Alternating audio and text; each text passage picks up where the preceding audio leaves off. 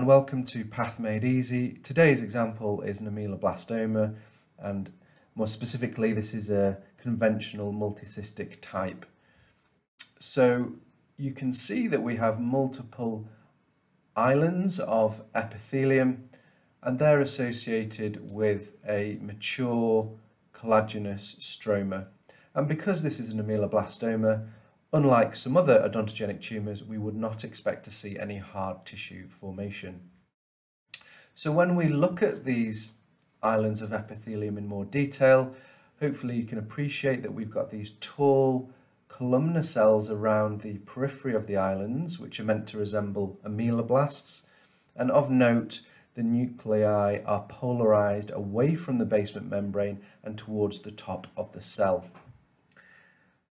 So if we go in further to the island of epithelium, to this area here, instead of these polarised cells, we now have a more haphazard arrangement of slightly stellate or star-shaped cells in a looser arrangement, and these are supposed to resemble the stellate reticulum.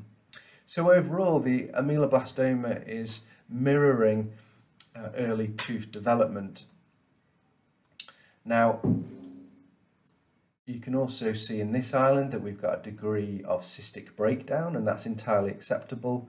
And if we go back to the island we were looking at the start, the middle of this stellate reticulum has adopted a slight pink appearance, or the proper name for that is acanthomatous change, where it looks slightly squamous in morphology. Again, this has no bearing on the patient's prognosis.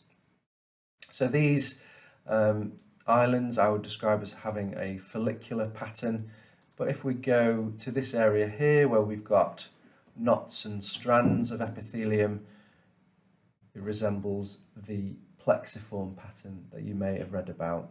So they're just different names for the varying morphologies of ameloblastoma.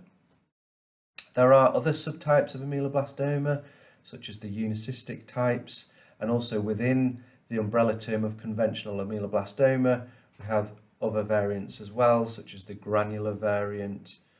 I've just described the acanthomatous. There's an adenoid type. So you can read in the textbooks about the different subtypes. So this was an example of a conventional multicystic ameloblastoma. If you enjoyed this video, please don't forget to like and subscribe. Thank you.